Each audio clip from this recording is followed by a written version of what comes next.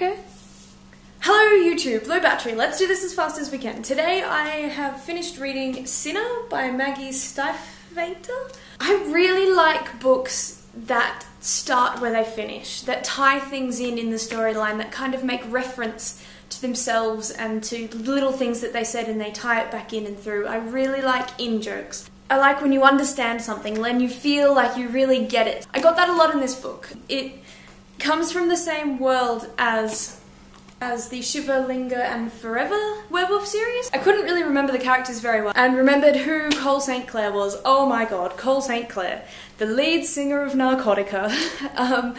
So this book follows him making sort of a comeback into a reality television show. It sort of felt a little bit forced when they were talking about following him in the Big Brother house and putting some fake band members and stuff in there, but it got much more real as the time went on and you got to know the producer, and I really enjoyed this book. I loved it. It's a romance through and through. It's got enough tension, enough drama, enough happiness. It was kind of a happy book. Even though a lot of sort of bad things happen, it's not too bad. It has a sort of thrilling, everything's going to be okay in the end feel to it, and it didn't disappoint me. Although it's a werewolf book and I love a great werewolf transformation, it was more about the feelings of the teenagers. But I think maybe I like angst. I love that deeper understanding of emotion, I think, is what I really love. Other people see it as like flippant angst, and I see it as kind of sort of delving into humanity and what it means to be human, and how different humans feel differently and experience different emotions attached to different circumstances. And I think that's a very important thing to discuss in books, to show differences in people, really. One of my favourite characters in this book was Jeremy. He's the bass guitarist. He has his shit together, man. He's just happy, he was cool, he kind of obviously got very upset about things at times, but he took it in a way that he experienced those emotions and then he was able to move on from that. Whereas the other characters like Cole and Isabel kept holding on to these emotions and wouldn't accept them. Like, everything they did was a fight, and it was very emotional, and it was really good to see those sorts of conflicts, I guess, of style. Okay, so, sorry if the recording quality has changed quite a lot. I have changed my camera because I remembered I had a second camera, so when my first battery died and I was like, no, I have to wait for the battery to charge before I can continue on my rant. On my book review, sorry. This camera was sitting just down there, so I thought I would give it a go, give it a run for its money. I like the books. I like them. Even though they're paperback and hard copies and stuff, they still look in theme. So this book opens up to LA, and I love LA. I've been to LA a couple of times, and twice? Once. Anyway, I love LA. I went there and I actually took my very favourite photo I've ever taken in LA. Here, I'll show you. It was of this hummingbird, actually.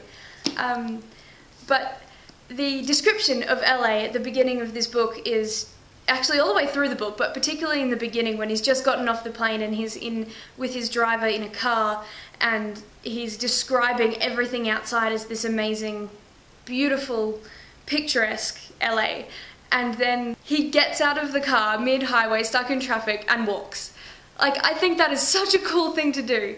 And there's a really nice thing that happens in the beginning that sums up at the end. And it's not huge to the storyline, but at the beginning he asks his driver if he wants to come and with him when he leaves the car. He's like, would you like to come? And then he just leaves. And of course the driver doesn't come because you can't just leave the car in the middle of the highway.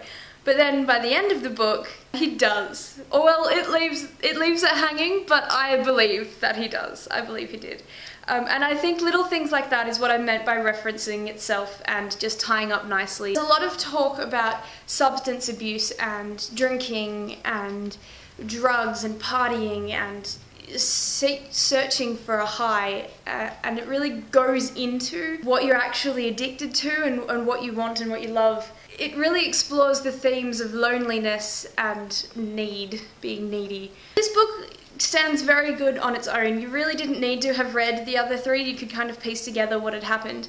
It's handy to have read the others, obviously, because you got references as to who people were and you knew the story of their friends Sam and Grace, even though they're only in the book as people on the other end of a phone call. That's probably all for me from me about this book. I wonder if any of this is usable. I seem very annoying today. I said, hey, yeah, yeah, yeah, what's going on? So, you guys look really funny right now. Let me take a photo of you. I usually have my relatively fancy looking camera, but today you look like this. So I was really happy with that read, and it was really quite an inspiring and happy kind of pro-life book, and how life is all about the choices that you make, and it had a very strong, deep sort of philosophical moral to it, even though it's just a werewolf book. There's nothing just about it. Like, I mean, there's a lot of just things about it, but there's, I don't know, just is a weird word. You know when you see the title of the book in the book and you're like, oh, yeah, that happened a couple of times actually. I was like, oh, ooh, ooh. Another nice touch is that no one actually does any drugs and no one actually drinks anything. I think that's a really clear, good message to send out, is that you can go to parties and you can act like you're drunk and you can still live that lifestyle, but you don't have to do the extreme, you don't have to take it to the extremes. Like, you can still have these same sort of experiences, but you don't have to be completely off your head while you're doing it. I'm just being annoying, I'm just being really annoying, and I haven't talked to anybody all day and it's really showing off. I'm not annoying, I'm awesome, I'm so cool, I have good experiences. Just wing it, do whatever the hell you want, whatever you feel on the day, just, oh, take your own advice. Okay. I'm gonna go edit some of my novel that I'm writing right now, and then I'm going to work out what I'm going to read next month, because that's come up very quickly. I hope you've enjoyed the content. I will probably get back to you on Monday with my TBR for the rest of the month, and, sorry, not the rest of the month, the TBR for next month. And sleep in my eye. I'm alive and awake, I'm alive and awake. I hope you're enjoying my reviews. I'll see you again on Monday. Flick it to me, and my phone is ringing. God, thanks, Mum. Span out.